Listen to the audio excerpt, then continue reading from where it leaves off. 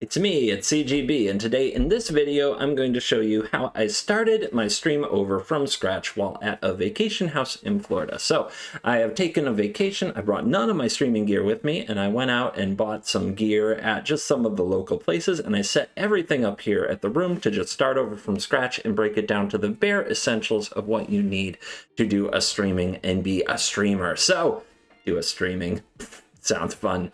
Let's get into it. What exact items did I bring with me and what exactly did I buy? Well, I brought nothing, like I alluded to, like I said earlier. I brought none of my usual streaming stuff at all. I just came on this trip, got to the Airbnb. I'm in Florida near Fort Myers. I live in Traverse City, Michigan. It was a multi-day drive. We brought our dogs. We're having a great time. I'm going to go to the beach after this. It's great. It's better than being in the cold of northern Michigan. For sure. But I miss streaming. I think that streaming is best when you try to keep the hobby vibe of it, and I thought a fun way to do that would be to rebuild my stream while on the road so I could also make content for channels and videos like this. So let's get into it. What did I buy to just reboot and start a stream over completely from scratch? Well, for one thing, I didn't buy a second monitor, so you're going to see a little lack of polish as I get everything into right places. But the first thing that you need is a microphone. So from Best Buy, I got the Samsung Satellite iOS USB broadcast microphone. I've got the box sitting over here. This little guy's been all right. I don't have any experience with the Samsung products or the satellite microphones. And so far so good. Connected fine. Setup was easy. Sound is okay. It doesn't have the low end of my microphone back home, so I'll definitely be switching back to my XLR and my XLR setup when I get home. But no problem from the mic. It's really convenient. It just sits here on the desk. It's pretty small. It's compact. No complaints. The next thing that I picked up is the most essential. No, not really. The Tocad Sunpack self-storing ring light vlogging kit. Get ready for your makeup tutorials. The ring light is sitting right behind the computer right now, and I don't even need it because the natural light in this room in Florida right now is so good. There's a reason it's called the Sunshine State. But in the evening, I need it, and when I set up in the other room, I switched rooms because there was too much echo in the other room, but in the other room, I definitely needed it. So here, all natural lighting. Maybe I don't even need this particular product, but it's cheap and it's a ring light that I can set on a table behind the computer to light me up if I need to. And doesn't the box just scream CGB? Isn't it just on brand? And then the next item that you need is a webcam. So I got the Logitech 4K Pro.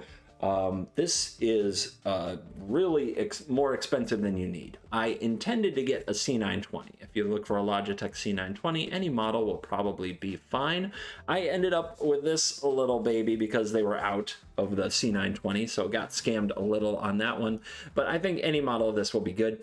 I do look forward to comparing this to my Sony DSLR back home. It's like a 5000 something series, and comparing this to that, I'm sure that this will be the inferior camera, but so far people have said that the picture quality is very, very good and they like it a lot. So I'll look forward to doing the full comparison when I get back. The next thing I got, and this is where we diverge, some of us won't see eye to eye on this. It's okay, let me be me. I've been waiting a long time to get back to an iMac and be a Mac person again. I became a PC person mainly because of Magic Duels and Magic Arena and streaming those games. And there was no option. But now Arena is on Mac, so I've been curious to try it and see if I could use a Mac for streaming, how it would compare. So I got the 24-inch iMac with the Apple M1 chip, the blue one, because I'm CovertGoBlue. And there is a really good reason. It's all in one. I didn't have to pick out PC plus monitor or some combo. And I can pack it right back into this box, nice and safe when it's time to take it home. Some of you know the saga of Marvin the monitor that died when I had to record from the in-laws basement dojo during the streak to keep it alive. Yeah, you don't want to break your stuff. That's a big reason also not to take any of my best streaming stuff back home with me on this trip and to buy it there. So when it comes time to go home, I just pack this thing back up in the box and I take the box home and we see how it fits into my life back home. And then the next part I had to get was kind of Mac tax, which is I had to get a USB port because apparently Apple became too good for USB 3. And now we have USB-C, and we have to use that. So I had to get this little docking station type thing, this little port hub. There's probably a cheaper one out there. Again, this is what they had in the store. So I probably got scammed and paid some Mac tax, but I had to be able to connect my USB accessories to my USB-C Mac. So thank you, Apple, for that. Some of you are laughing. The next thing I did as soon as I came home and powered this up is I installed OBS Studio. So I don't have any of my like streaming scenes or things like that saved in the cloud. I really did just do it from scratch. So OBS Studio is a good place to start. Totally free, works on all these things. I've never used it for Mac. So as soon as I got OBS running, the next thing I had to do was make my microphone sound better. And now you enter Streamception. Enjoy. But if you click here and go to filters, you get all these filters, and it was awesome that it basically came with these built in. You hit plus, and there's a bunch of these already ready to go, so I could make my mic sound good. There are videos out there specifically about OBS audio filters, and that's how I learned about them. And this is where I go for compressor, noise gate, built-in software for that kind of thing to make myself sound a little better.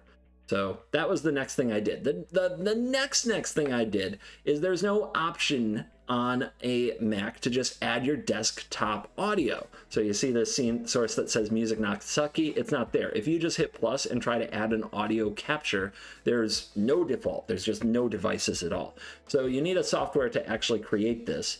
And the software I found that is free is Existential Audio's Black Hole to route audio between apps. So search for Existential Black Hole and you'll find it. This is, again, more Mac tax that you probably don't need if you run a PC. Then after you get there, go to their FAQ, or basically their how-to, their wiki, and look for ways to create a multi-audio source so that you can then add that in OBS. The last thing I needed before I could stream was I needed to be able to have some overlays and alerts. So if you want that, the best way to do it is Stream Elements, another free resource. I logged in with Twitch. This is cloud-based, so a lot of this was already saved for me, but all I'm really using are the alerts. And if you go into a Stream Elements dashboard and you go under Overlays, there's an Overlays gallery.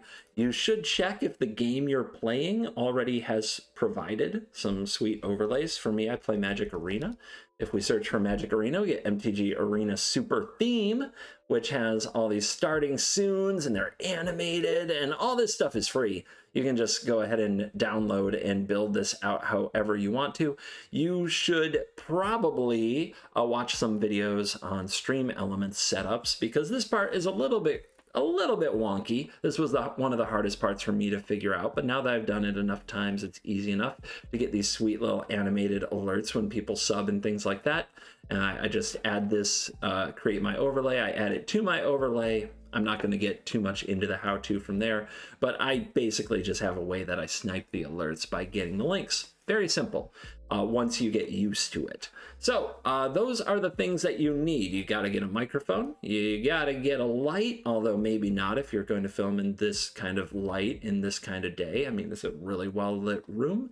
Not using the light right now. You got to have a camera. I still think a C920 is fine. And you got to have a computer. You probably have your eye on some type of computer.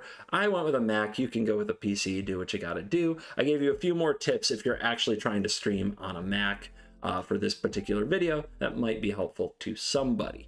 And then you just, get your OBS, get your mic filters if you want to sound a little different, if you're not comfortable with your raw sound, like I need some filters to feel good about my voice, and get Stream Elements, get some overlays. The things I wish I had brought with me, the things I'm missing the most right now. Second monitor. Being able to monitor your stream is really hard if you're doing desktop capture or just any full screen game. So I've got my iPad down here, and my iPad is acting as my second monitor. There are some issues with that, but like a little bit of a delay between the stream catching up to what happens, but it's fine. It's gonna be fine. And then the other thing I really miss is my Stream Deck. I had one button that I could hit that would show me that I was recording, and then it would pulse red while I was recording. And I already lost this video once to not being recording when I thought I was recording. And I've lost probably years of my life as a creator on YouTube to not recording when I thought I was recording. And my Stream Deck kind of fixed that, because I could always look down and see that little light pulsing, and I warm, fuzzy feeling, confidence, don't have that flying without that net, dealing with that. But a Stream Deck is the next thing that I really like, and you just add your record button to it, so you hit record and you know when you are live. So that's going to be this video. I hope that it helps some of you trying to get into streaming, or just curious about my life and why things look weird when you watch my streams or some of the videos I make while I'm here. Looking forward to making some content for you. As always, your creator, it's me, it's CGB. Thank you for watching this video. As always, I will see you in the next video. You're cool.